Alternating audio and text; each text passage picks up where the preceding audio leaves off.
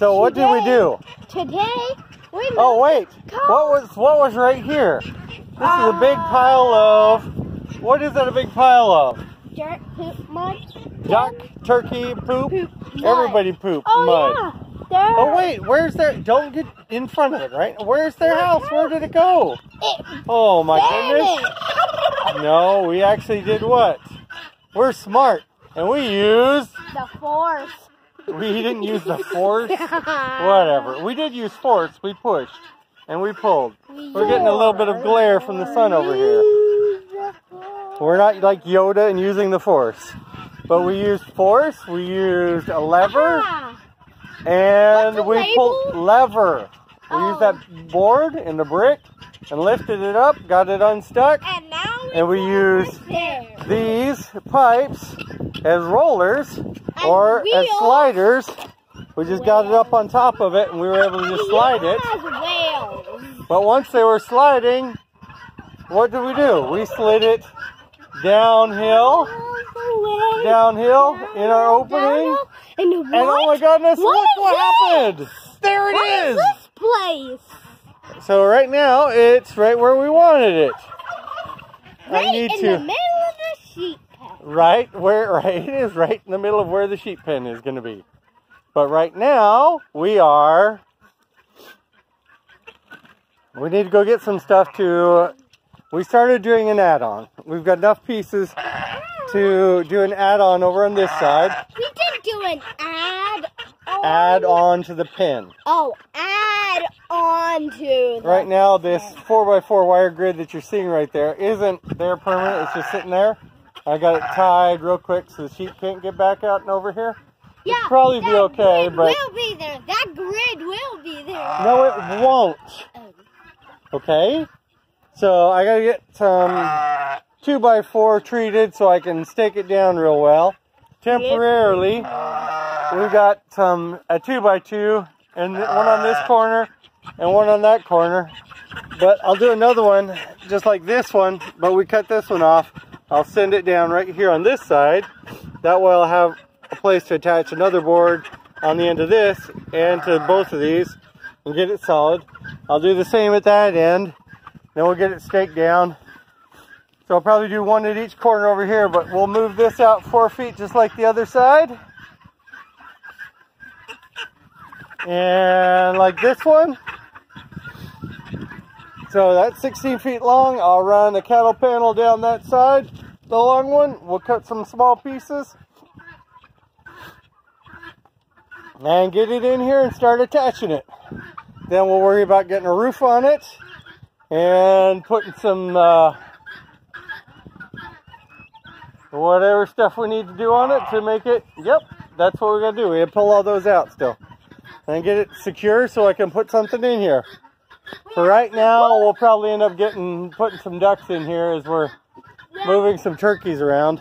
Because I have turkeys right there. I can't have turkeys right here. They'll fight through the fence. Yes. I know. The pole that we cut off, what's that? You just dug it up. So I need to get a couple more. It's not rotten at all. That was blemish in it. So we'll do more. I'll probably buy 2 of them, cut them down. There for him. He's having fun digging them up. But as soon as we get them dug up, we can spread. And once this dries out, we'll be able to spread it out. I mean, talk about good stuff. I wish I had